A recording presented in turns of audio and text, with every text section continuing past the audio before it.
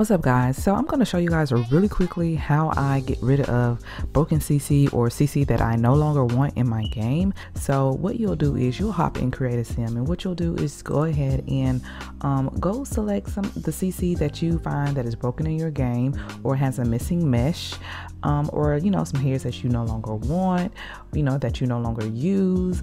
And you can also go outfit by outfit by outfit to change and put different items on your Sims. Like this is a completely different hair that I no longer want, and these are some pants that I no longer want, and I just did random items for all different categories. Okay, I'm also going to try to show you guys how to remove swatches. Typically I do not download CC that has like 40 swatches. So I don't want to be overwhelmed with so many choices. I'm one of those people where if I have way too many choices, it takes me a long time to make a decision. Love this skirt. Don't particularly like all of the different swatches. I don't need all of these swatches in my game. So I'm going to put this particular skirt in my tray folder so that I can go and look at it.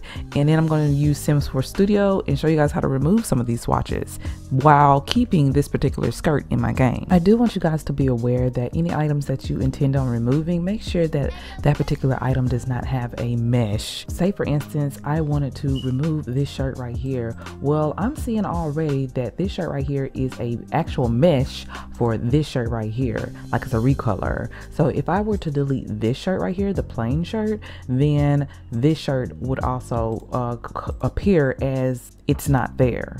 So you'll have a missing mesh. So I just want you guys to be aware of that. So once you're done picking out all the CC that you no longer want, what you're going to do is go to your folder over here. You're going to go to Save Household to My Library. What I would like to do is just go ahead and exit out of my game without saving if this is the only thing that I've done in my game. The next thing you want to do is head on over to the Sims 4 Tray Importer. I'll have the link for this particular program in the description. The sim that I saved to my library, it shows up right here. So you'll see this is the exact same family, base sim family. And then you'll see right here where it says CC.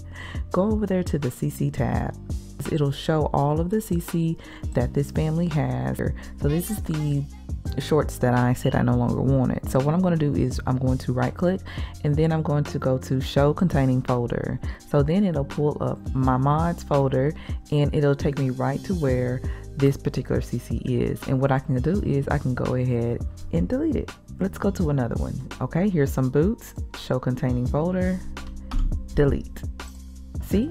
Simple. Show containing folder, delete. You want to be careful about deleting merged content. So we are at the skirt that I was talking about earlier that had a ton of swatches, but I like this particular skirt, but I don't need all the swatches. So what I'm going to do is I'm going to click on show containing folder, and then I'm going to double click. And so Sims 4 Studio is going to pop up for me, and then it's going to show me all of these swatches. So I'm going to select that swatch, and then I'm going to click on remove swatch, remove swatch, remove swatch, and just keep on removing swatches.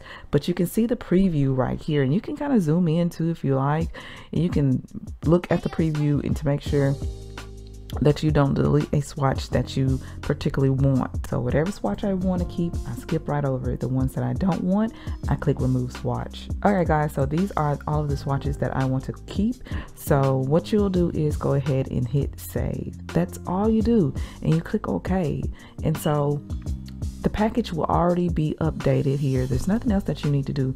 If you want to definitely keep it, then just keep it in your game. So you might have noticed that some of the items right here are in red, and it says dependencies not found, and then some of these files say mesh. Okay, so it looks like this file was missing a particular mesh. What you can actually do is you can right click, and then you can go to find on Google, and then Google will try to find whatever it is that you're missing.